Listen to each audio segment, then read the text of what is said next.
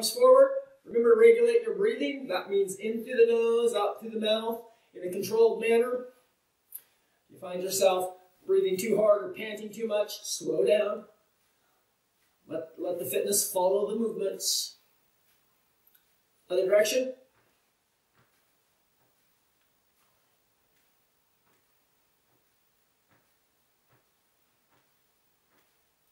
Opposite directions.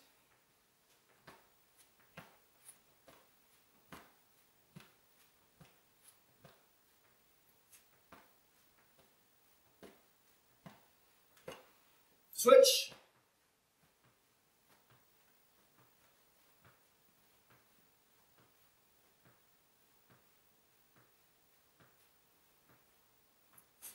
Okay, arms up, shoulder level, easy on the way back, forward, and keep the hands and the elbows in level just like you would with an elbow, right?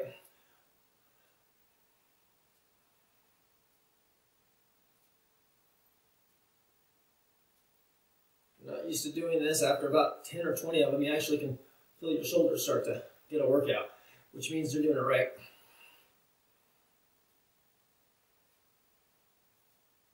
Go a little quicker if you can, but don't watch the pinch. Make sure you don't feel this in your neck.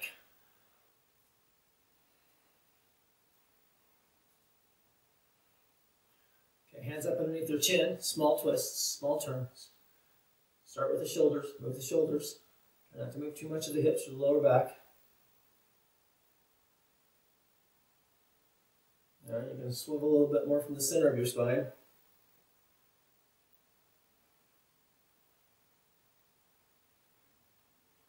Take a few steps out and reach. Remember what we did on this one as well. Catch the arm, pull. Make sure that this is a purposeful warm-up as well, because every second of your workout counts. So it might as well be useful for our practice. Go a little bit deeper.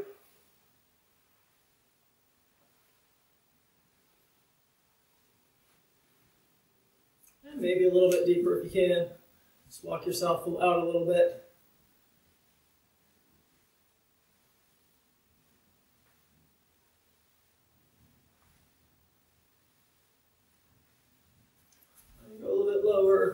Mostly because I'm kind of working on this little bit of a stretch in the last 2 weeks.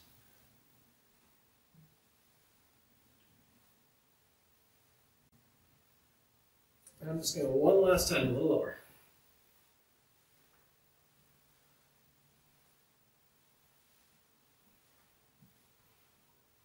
And walk yourself up. Okay, left, right knee straight up, easy does it. 1, 2, 3, 4, 5, 6, 7, 8, 9, 10. You can keep the height the same, but maybe increase the speed. 1, 2, 3, 4, 5, 6, 7, 8, 9, 10.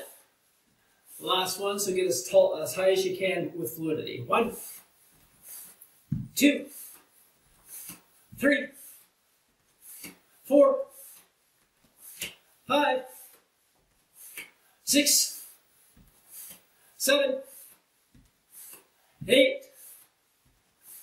9, 10. Let's go to the sides. 1, lift the knee up. 2, 3. You can change the angle of your knee and your foot to make sure that that socket moves where it should. Just clicking on something or hitting on something, you're not doing yourself any good. It's even okay to go 45-degree out. It's almost like this one, but so adjust it to your angle, not mine. 1, 2, 3, 4, 5, 6, 7, 8, 9, 10. Shift to the other side. 1, 2, 3, 4, 5, 6, 7, 8, 9, 10. See if you can get a little more height or at least a little more fluidity. 1, 2, 3, 4, 5, 6, 7, 8, 9, 10. Other side. 1, 2, 3, 4, 5, 6, 7, 8, 9, 10. Okay, shake it out for the last round. If you're ever doing these movements and you're in the warm-up and your height is getting lower, you should stop because you're not giving yourself what you need to do. Stop at your highest one and you'll keep that one through the training. Okay, here we go. Last round, so it should be our highest round. 1, 2, 3, 4, 5, 6, 7, 8, 9, 10. Other side. 1, 2, 3, 4, 5, 6, 7, 8, 9, 10. Okay, back swings. So find whatever leg you want. Pull the ball of the foot up so it's the heel. Shift your weight onto the supporting leg. Slightly look. Bend forward and back. Don't twist too much right to left.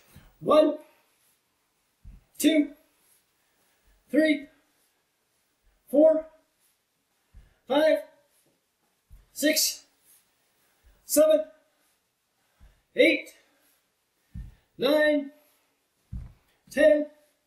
We'll go to the other side. 1, 2, 3, 4, 5, 6, 7, 8, 9, 10. Go to the other side. 1, 2, 3, 4, 5, 6, 7, 8, 9, 10. And the other side. 1, 2, 3, 4, 5, 6, 7, 8, 9, 10. Okay, last round. Hips in a circle, let it loosen up. And again, we're going for fluid, loose motions to the highest as we can go without forcing it. 1, 2, 3, 4, 5, 6, 7, 8, 9, and 10. Other side. 1, 2, 3, 4, 5, 6, 7, 8, 9, 10. Okay, move around a little bit. Should be pretty warmed up by now. So we'll work with going into a, make sure you have enough distance behind you to go into a open X. So taking your right leg, foot check, stopping his front kick from coming, set it straight back to a high back stance, shift right back in and guard up. Okay, so from your neutral stance, his boot kick or whatever he's kicking you, stop it, use that momentum to send you right back. Okay, so here we go, slow and easy, proper technique. And your hands can come up as soon as your leg comes up. 1, back, 2, back, 3, back, 4, back, 5, back, 6, back, 7, back, 8,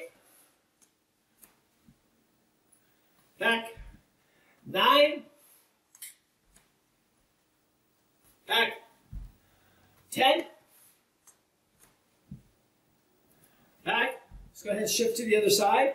1, back, 2, back, 3, back, 4, back, 5, back, 6, back, 7, back, 8, back, 9, back, 10, back. And we're going to go back to the other side. Shift up for your kick. When you come back to the other side, or when we go back to the open X, right as this foot hits, I want you to hit. I don't want you to ground here, is what I'm saying. I want you to just barely touch, then ground here. So instead of coming back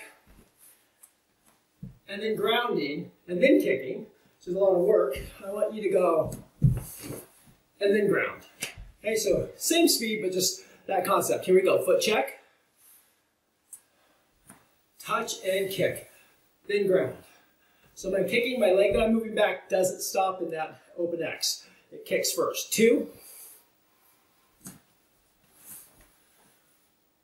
back, 3, back, 4,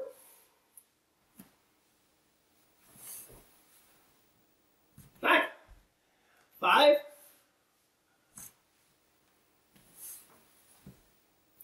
back, 6,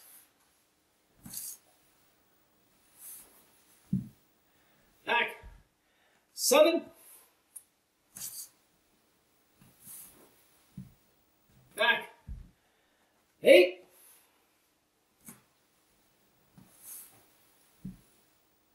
back, 9, back, 10.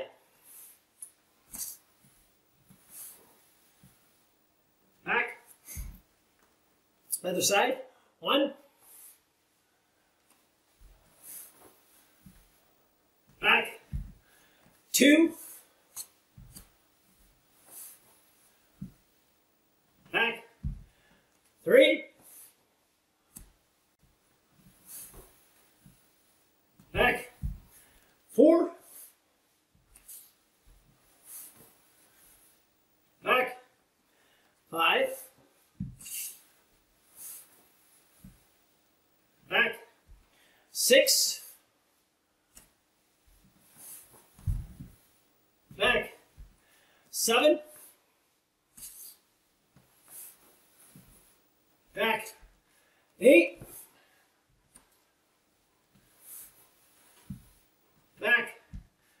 9. Back. 10.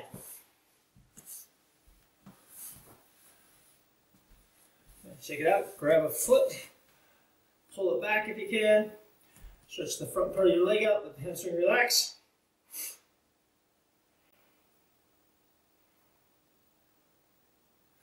Go to the other side. Do the same thing.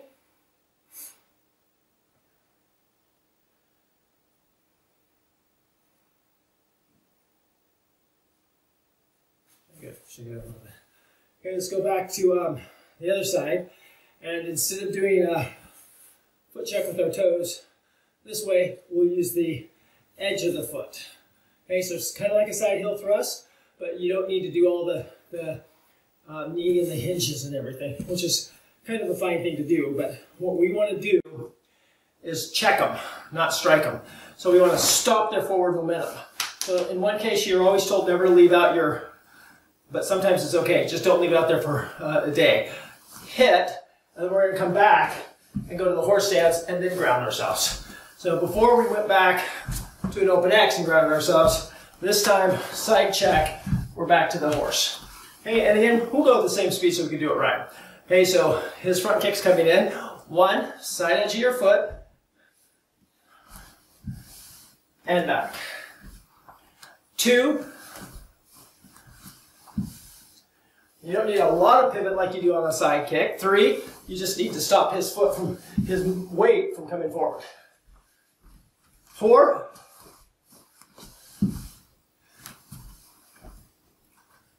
5. Back. 6. Back. 7. Back. 8. Back. 9. Back. 10. Back. Reverse other side. 1. Back. 2. Back. 3. Back. 4. Back. 5. Back. 6. Back. 7. Back. 8. Back. 9. Back. 10. Back. And we'll go to the other side and we'll just add a very simple step up side kick, okay? So check is, I keep reminding you this, visualize your opponent. Probably more important than the movement for the next little while, or they're just dance steps. So here comes his front kick, bang, he's going this way. So midsection moves in. So once I clear, I need to come back in with that side kick. Okay, so same thing, add the step up side kick. Make sure that your foot check that comes out stiff swinging more or less, has a little swing in it, that you don't keep that mode and swing your side kick up. You need to do this. So there's 2 different techniques here. Here we go. I'm doing my right leg first. Okay, 1. Remember what we did on the open X? The same thing on this one. So when my back leg touches, it then moves forward again. And then when I kick here, I ground here. Just a little bit. 1. Back. 2.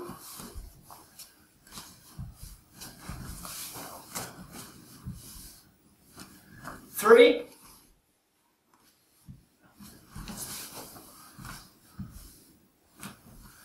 4.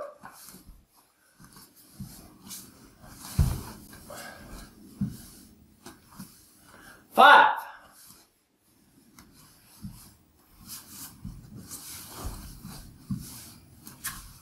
6.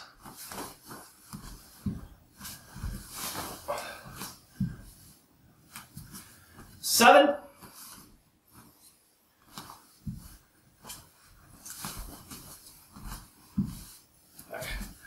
8.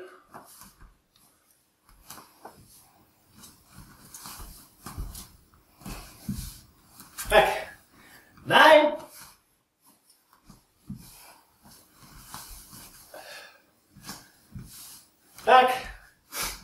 10.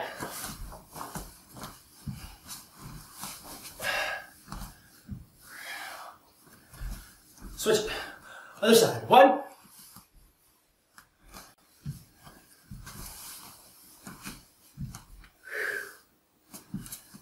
Back. 2.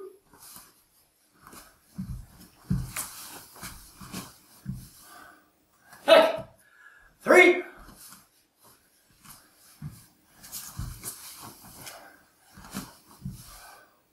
Back. 4.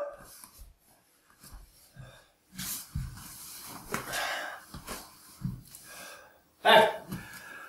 5.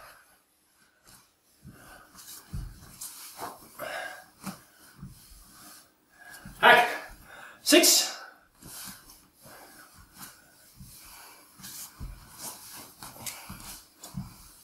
Back. 7,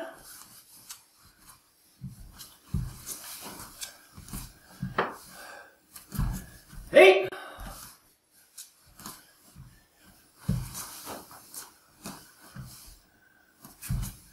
9,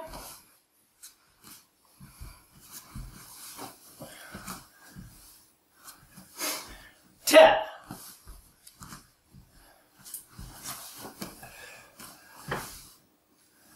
Okay, stretch it down. Release the muscles that are tight, if any.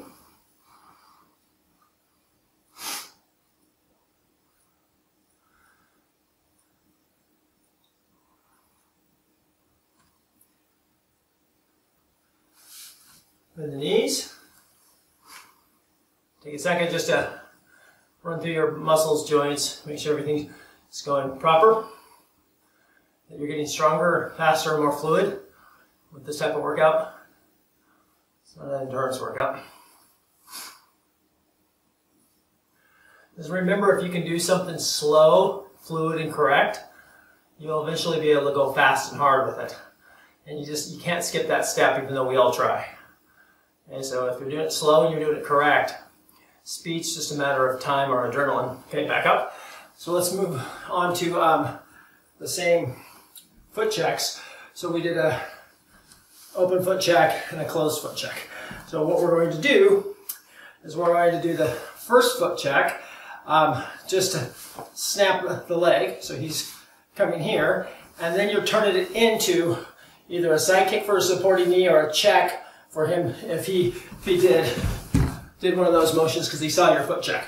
So all you have to do is take your right foot, cross over into his right shin, and then turn it out. And we're just going to step out. And you can add the hands to where they feel combative for a person being in front of you. So here comes this front kick. Here maybe comes the second one, or maybe he just stops. And again, it's a check. It's not really a side kick. Then I'm moving out. Now I'm grounding myself. At least an inch or two. Okay, that's the move. Easy does it. 1. Try to connect the movements a bit. 2. Find out where one ends and the other begins. 3. There and there. 4.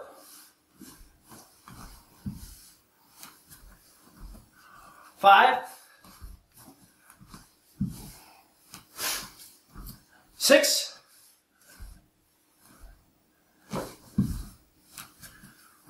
7. 8.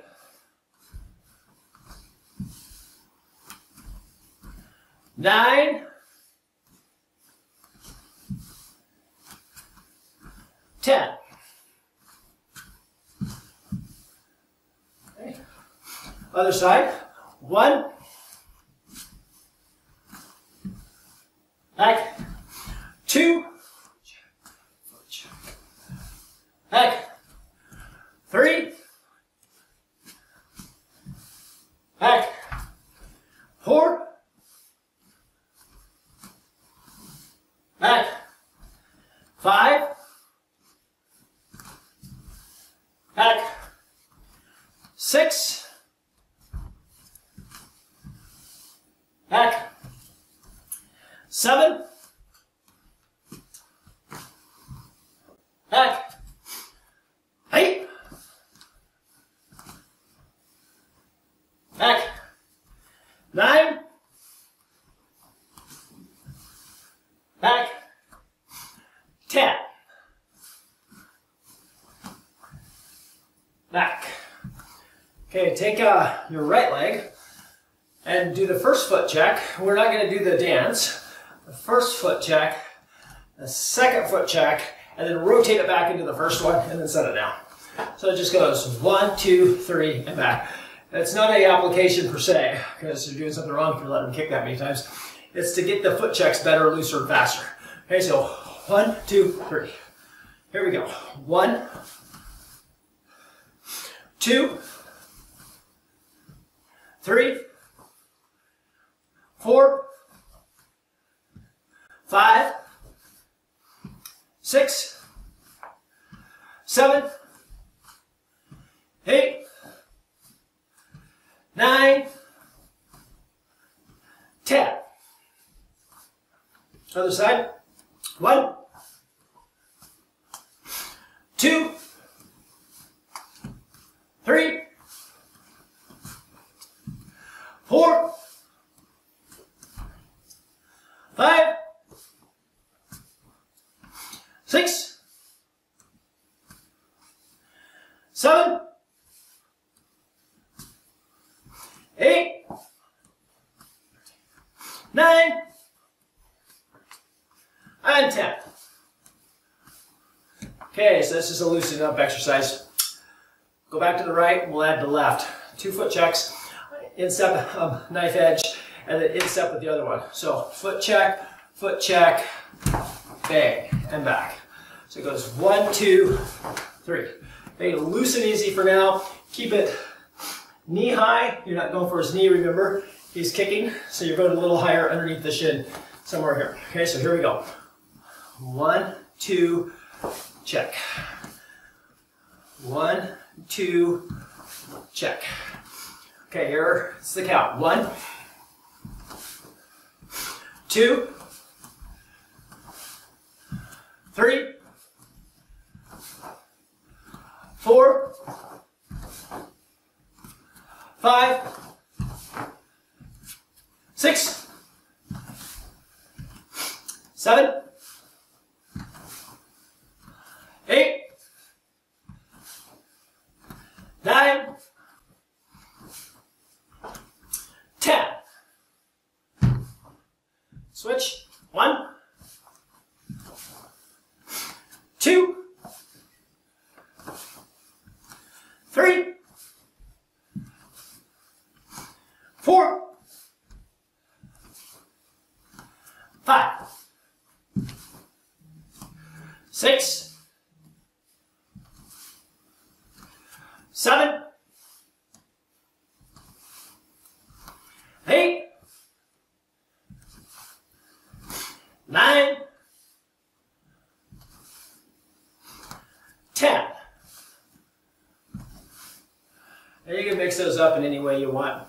You can go foot edge, second one, third one. Foot checks take a little looseness in the knee and the hip, but there has to be some firmness at the end, or they're not foot checks, they're just a foot wobbling in the way. And the best way to get good at that is to relax and then just tense up a bit. Imagine what it would be like when somebody comes in. You're not going to be loose and you just won't do it. You tense up a little bit. So in your own training, if you tense up too much, I'm going to have problems with you being fluid. But if you just imagine a kick there, that's why I've been trying to get you guys to imagine your opponent, that tightness in the glute happens automatically. And then just, so don't get carried away, but if you're clenching, meaning that you're tense all the way through, you're going to pay for that with a good workout, but later with slow speed. Okay, so foot check, followed up by an application. Right leg, foot checks his front kick. In my mind, he's right-footed, so his foot is coming to my groin. I'm going to step around that foot and just close off with an elbow. If you've ever been foot checked hard, it looks like something like this. And your head comes right forward as the knee buckles like that. So here we go. Slow. Foot check. Step around that foot by hooking and finish with the cutting elbow. Then back. 1. Back. 2. Back. 3. Back. 4. Starting to look like hung form, isn't it? Back. 5. Little hung motion. Back. 6. Of course, it doesn't look like that if you don't know that. Back. 7. Back. Yep. 8. Back. 9. Foot check. Cutting up. Hold on 10. I think you guys got this. 10. Hold right here. Okay, so if you put the foot his knee should be right about here, which puts his groin right where it should be. And I just want you to hook it on the way out. You've got to leave your opponent at some point. You have to disengage. And if you're going to disengage, you always need to add things that will keep your opponent where you want him to go. Opposed to just getting back, you can disengage lots of different ways to leave a strike in your opponent. That's what we're doing here. The emphasis, the goal is to get away and out of our opponent to safety. But if we're going to go that way, we might as well lead him with something. So, same leg. One, visualize. There's his front. Crossing elbow, cutting elbow. Turn your hip on the elbow, strike, hook. Step through, and then back. Here we go. 2. Back. 3.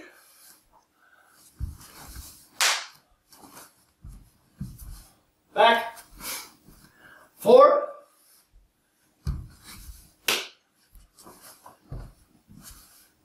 Back. 5.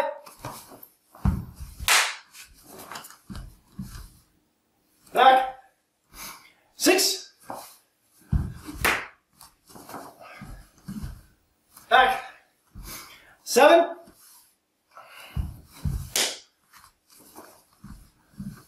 Back. 8.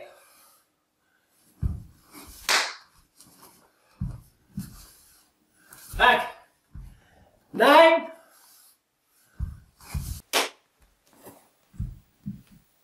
Back. 10.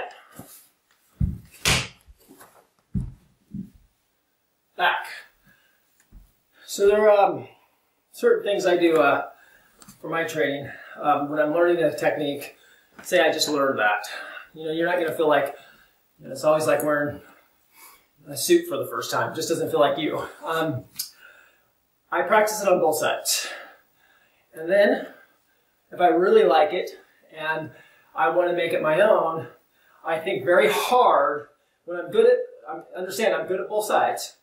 I'm maybe even really good at both sides. I think, what side would I really want to apply that on? And what's more likely? Do I want to do, you know, a left-sided motion? Do I want to spend the time, 50% of my time that I practice that motion on the other side, or do I want to take that 50% and practice it and get really good on that side? In most cases, that's my answer. I'll spend more time on that one. And just for me, you'll have to experiment. Turns out that when I do the other side, it usually is already not quite as good, but it keeps up by itself. So when you're training your advanced motions, you need to think about that. I do all sorts of things in class to keep your guys' brains active, but if it's a movement that for your body type or for your understanding of the art, you would never use on the left side or right side, unless there's a reason to practice it like it's making you better at something else, then just practice it on the side that's good. That's what we did there. So now I practiced it. What did we do? 200 of them? Good. So now let's do 5 applications. That means just kind of explode through it. I have an imagination. I'm going to kick his leg that way. So that I'm inside and I open the groin up a little bit more. Now if you're good with it, you can experiment with that a little bit. So 5 of them, loose and easy, go. 1. 2. 3.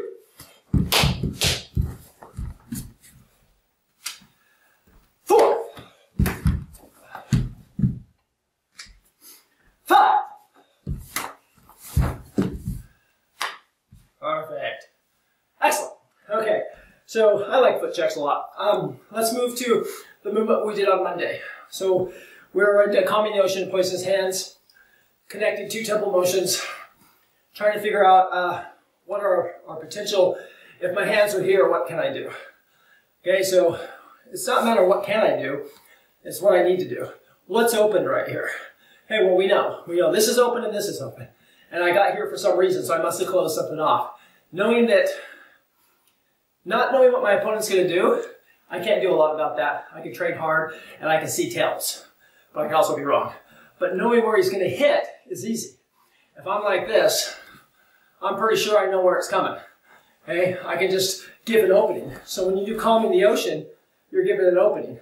A little less groin motion, you turn more sideways. Okay, so you can control a lot of what the opponent is going to do by giving him what he needs. So let's do calming the ocean, and we went from calming the ocean, understanding that the next motion is coming here, and then we went into the poisonous snakes. So go back to the cat, and remember our neutral, and then shift, put your hand on the hip, and let's full circles. 1, 2, 3, 4, 5, 6, 7, 8, 9, 10. Okay, now let's go. 1 to the shoulder, extend the kick out to relax the leg. Ready? 1, 2, 3, 4, 5, 6, 7, 8, 9, 10. Okay, now let's shift to the other cat stance. Since this is a hand motion, a hand block, a hand form, legs are only so-so, so we need to work both legs. 1, 2, 3, 4, 5, 6, 7, 8, 9, 10.